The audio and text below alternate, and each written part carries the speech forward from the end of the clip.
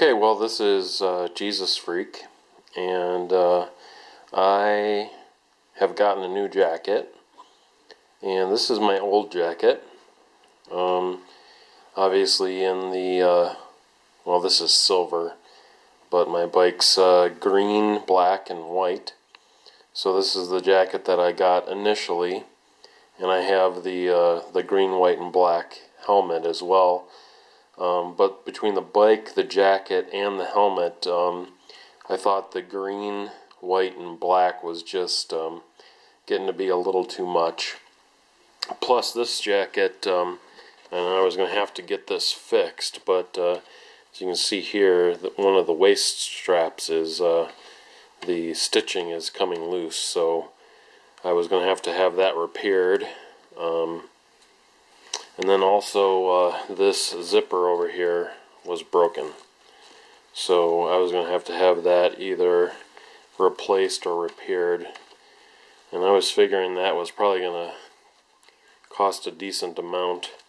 So but I was prepared to do it. But this color green on the jacket too, this color green does not match my motorcycle. This is kind of like the older green that Kawasaki had, and I think that one of the 250Rs had this color green on it.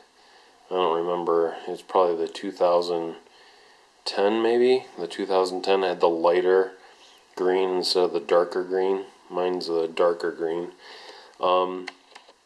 So in thinking about this, I ran across a jacket on Craigslist. This is the first thing I've ever bought off of Craigslist. And so this is my new jacket right here. So that's a mesh jacket, the old one. This is a textile jacket.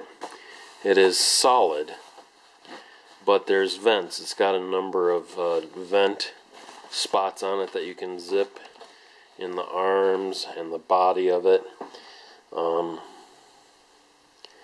There's even adjustable sleeves with the zippered ends there. More vents and stuff. All these zippers obviously work. There's even a little storage spot in the arm right there. That's kind of a cool thing. It has Kawasaki on the front here. It's got all the armor and everything. It's got Kawasaki on the back. It's totally black. It's all black. So now I got the paint scheme on the bike, the paint scheme on my helmet, and just a flat black jacket. I think I will kind of like having just a flat black jacket, particularly like when I go in the stores and stuff and I don't quite look like Joe Racer or something. This is a Joe Rocket jacket, and it has the ZX Kawasaki symbol there. It has Kawasaki Heavy Industries Motorcycle Division there. This jacket, hold on, let me show you something on this one. This jacket, the old one, has a rain liner in it. This is just plastic. It's just a rain liner, so if you're in the rain, it will keep you from getting wet. But I don't ride mostly in the rain, at least so far.